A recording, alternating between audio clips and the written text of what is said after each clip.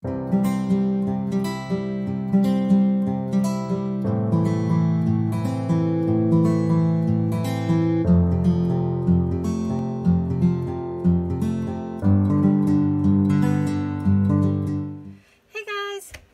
talk about some washi tape.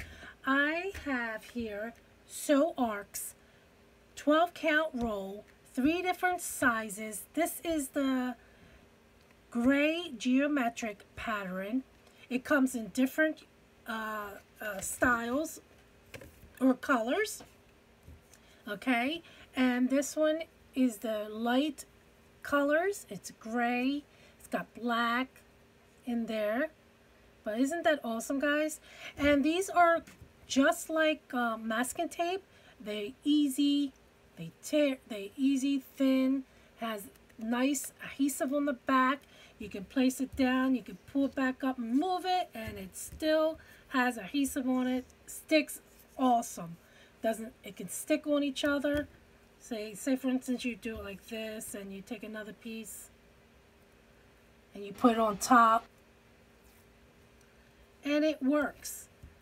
There you go. And you see how easy that was? It's very thin, soft. You can replace it, move it, put it back down. Tear is easy. This is awesome. You can use it in your journals, your planners. You can do it in your, use them in your DIY craft projects. You can use it on anything that you can think of. I had chosen several different things, and I want to share with you what I had used these washi tapes on.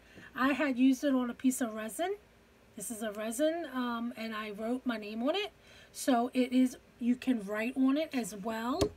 I had used it on a tile, you know, one of the bathroom tiles, and it sits on it perfectly, and it's not coming off.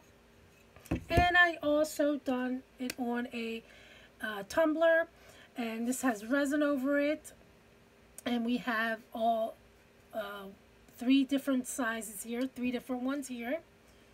So we have the big one, the small one, and a medium. So that is awesome. And then I also used a couple of them on a memory decks that I wanted to make a background for, so that is awesome.